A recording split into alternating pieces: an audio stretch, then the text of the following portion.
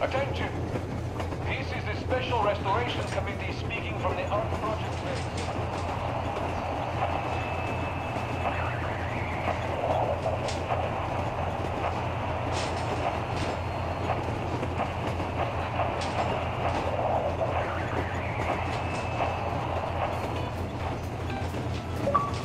You found it!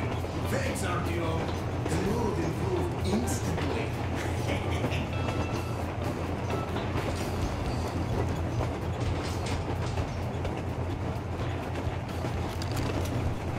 You still holding on to life? I'm done for, my friend. But at least I died protecting my friends. Shut up, you fool. By the way, Uncle Sam, your command of Russian is quite good. Another 40 years or so, and you'd go completely native. Isn't it confusing now, though? If your California is still around, you became a Russian for nothing. By the way, if we meet the occupying forces, whose side will you be on, Sam? Ours or theirs? Not funny. But if the war is still not over, does that make us enemies? Nah, that's not what I meant. The Colonel told me to stop smoking shroom, but isn't a pipe of peace an exception, eh? I wish we could smoke one in California, my man. That would be so much fun. Oh, damn.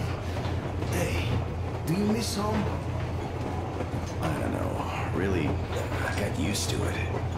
And now I learned my folks might be alive, and I'm in a daze. I see. What I meant was, even though you're an American, you're our man. I'm a Spartan, Alyosha. Now and forever. You're a Spartan too. This is what we are now. I wonder what they think of me at this Supreme HQ, though. Ah, drop it. We'll all stand with you, like with Anna and Artyom, like when the Colonel protected you from that crowd. Yeah, there were women and old guys and kids. They all wanted it.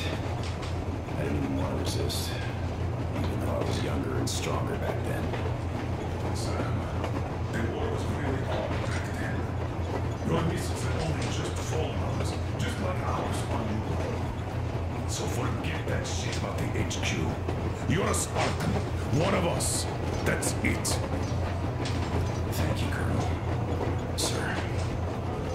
So, we're going to the Urals. I'd love to see San Diego, though. Even in a dream. There's this Little whorehouse on its fat Neubovar station I'd like to see. Even if it was just in a dream.